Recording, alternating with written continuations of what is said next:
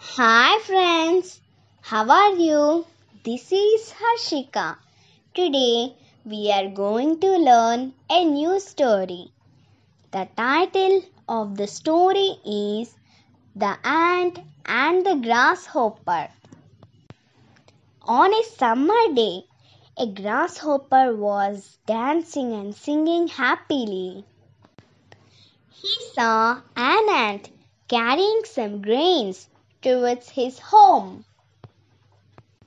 The grasshopper told the ant, "Hey friend, why are you working so hard? Come and dance with me." Without stopping, the ant refused and replied, "I need to store food for the winter season." "Don't worry, winter is very far away," said the grasshopper. The ant ignored him and kept on working. Soon, winter arrived and the days started getting colder. Now, the grasshopper could not come out of his house to get food. Soon, he started to starve without food and realized his foolishness. Sadly, he went to the ant and apologized for not hearing his words and asked her for something to eat.